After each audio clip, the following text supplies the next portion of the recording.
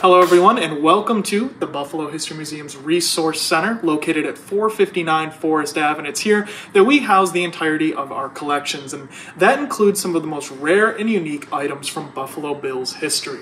Starting this football season, we're going to be having a new web series called The Extra Point, where we look at some of the highest points in Bills history and show you some accompanying artifacts to further tell that story. And today, we're going to be taking a look at the history of Buffalo Bills helmets through the years, starting all the way in 1960 with their original helmet, this all silver and blue one here.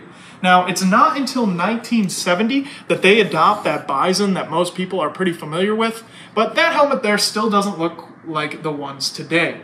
It's not until 1974 that you see that blue Bills logo with the red streak running through it, the one that they still use today.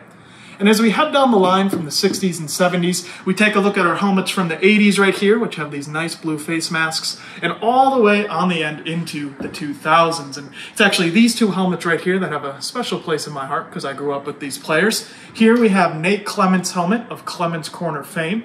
And on this side, we have Coe College's own Fred Jackson. Now, you might be wondering, where are our 1990s Bills helmets? Well, those are all on display in our Icons exhibit on the top floor of the museum. This exhibit features some of the best stories and players from Buffalo sports history, and it's there that you can see a wide variety of Bills helmets, including the helmet that Scott Norwood wore throughout his Bills career.